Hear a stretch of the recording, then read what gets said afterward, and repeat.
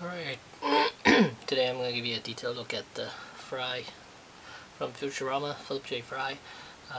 After watching Optimus review on this guy, I have to get him.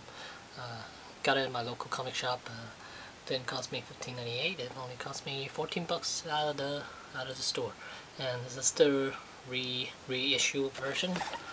So there's a picture on the side here, picture on the back, other figures that are available.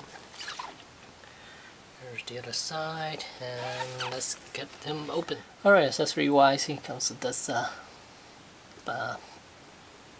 Reagan, this holophone saxophone thingy, and angry Norwegian anchovy, and Slurm. Little can here, and here is the figure.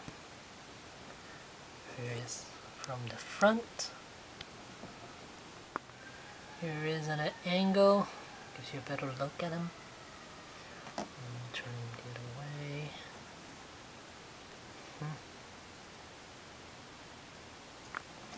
So, back.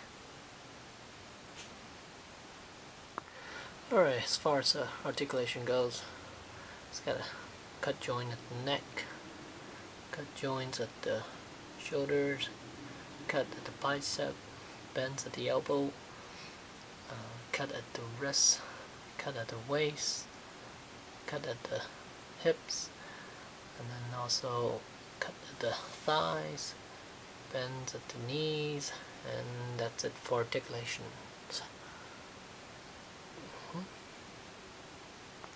And for size comparison, as you can see, he's pretty much the same height as Movie Master's Batman. And yeah, that's it. Thanks for watching.